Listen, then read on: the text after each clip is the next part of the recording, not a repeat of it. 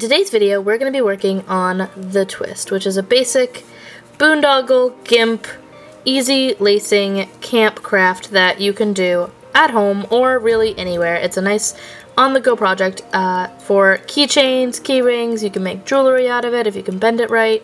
It's really easy, super awesome stitch that creates this really pretty, almost spirally like format.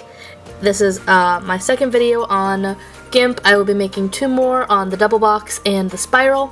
The spiral uses this same technique of going in one direction versus another instead of the box. In order to make the spiral, it's a very large, basically it's twice, 3 times, depending on how many cords you're using, as thick as this one.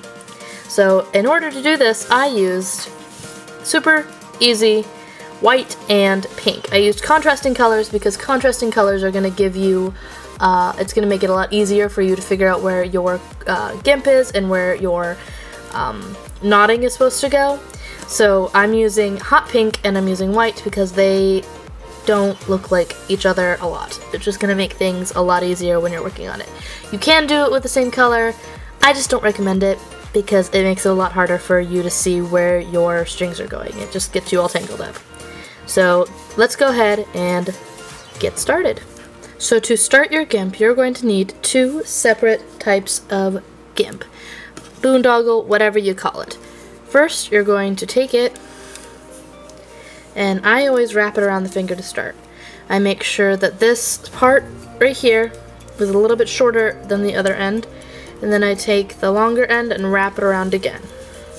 So we've now wrapped our whatever color, it doesn't matter which one, around our finger, our GIMP with whatever our main color is, doesn't really matter, they are interchangeable, around my finger twice. So then, this is just a start. You take your secondary color, whatever it is, and you go under both of those. You pull it until they are even. These are roughly even. There we go.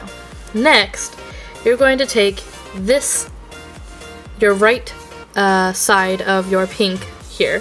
You're going to go over the one that's extended here and go under this secondary piece right here. So over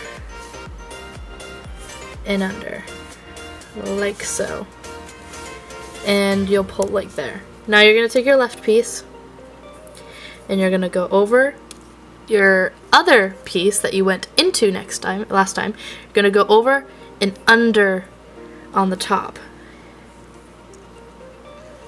Then you're going to very carefully take them off of your fingers, and you'll notice they're crisscrossed, and pull tight.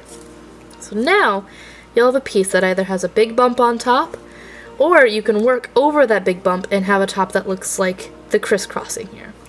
I personally like how this looks a lot better, but if you have a keychain that you'd like to add, this is a lot easier to add a keychain to. So I'm going to do a basic stitch here where I'm going to just cover this part and make it even real quick, just because I don't like how that looks personally. So now that I've started it, I'm going to tighten that again. I am now going to take this string. We're going to pull that over and go across. This is different than the typical box stitch where you go forward. You're going to the side here. So in my last video we were going just across. Here we're going to the side. Now we're going to take this other white. It does not matter what color you choose as long as you just stick with the same color. And you're going to go to the other side here. Now this pink piece right here, you're going to want to go over this piece and into the loop that you made with your other piece right there. You're going to take your other string and go over the piece that you just went into and into the loop on the other side as I pull it out. It's hard to do this when you're looking through a viewfinder. There we go. Over and into the loop. So you've made a loop here. Now you're going to pull tight You're going to take all of them. I like to pull on each of them, so I've got this one on this finger, this one on this finger, and this one over here. I pull them all at the same time, kind of wiggle it as I go, making that nice and tight. And excuse my cold, I have a cold. So now you've got this nice boxy looking stitch on the top, and it's going to start going to the side. So I'm going to do that again, where I go to this side, and then I go to that side. I take my one across from here and go over and under, and then I take this one and go over and under. I'm going to pull all of them. Those are big loops, nice and tight.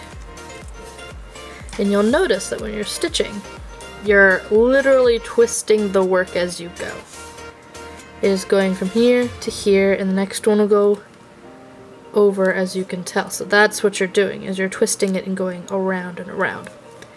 So again, to the side, to the side,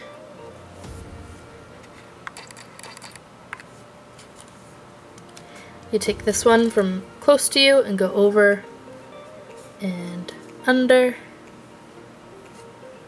You take the other one and you go over and under.